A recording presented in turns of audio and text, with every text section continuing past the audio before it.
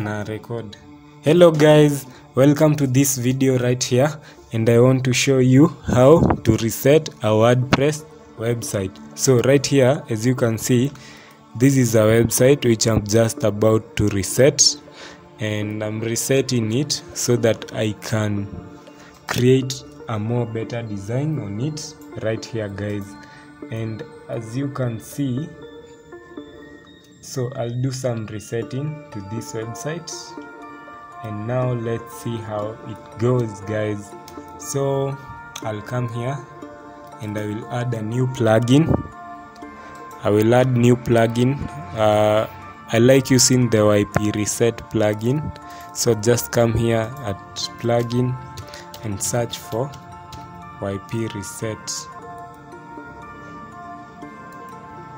I will search for YP reset here till I find it, and now here it is. This is the one I like, so I'll come and install here.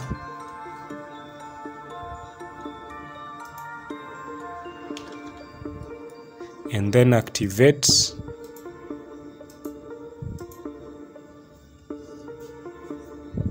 And once I've installed and activated, I want to check out where it has gone.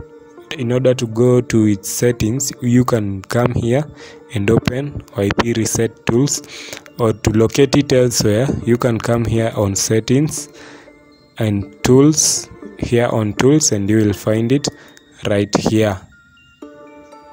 So I want to show you how it goes, how it works.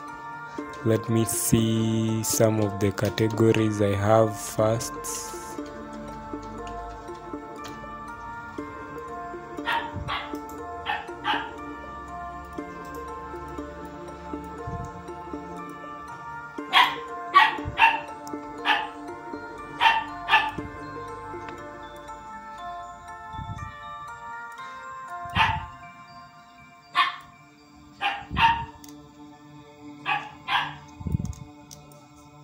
So right here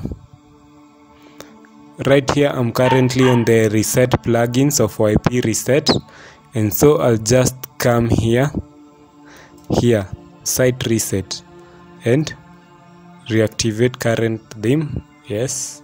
And so I'll type reset here and then reset site. Are you sure you want to reset the site? Yes, I'm sure I want to reset the site, so I will reset this site. As you can see, it was like this. Let's see how it will look after the reset.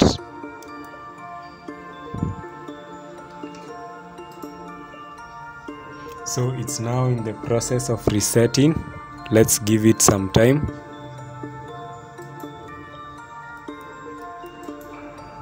So my site has successfully reset. I'll now refresh this homepage, and now the site has been reset, guys, and this is how it looks right now. It has been reset. So this is all I had for you in this video. For more WordPress tutorials, just make sure to check the link at the description area below.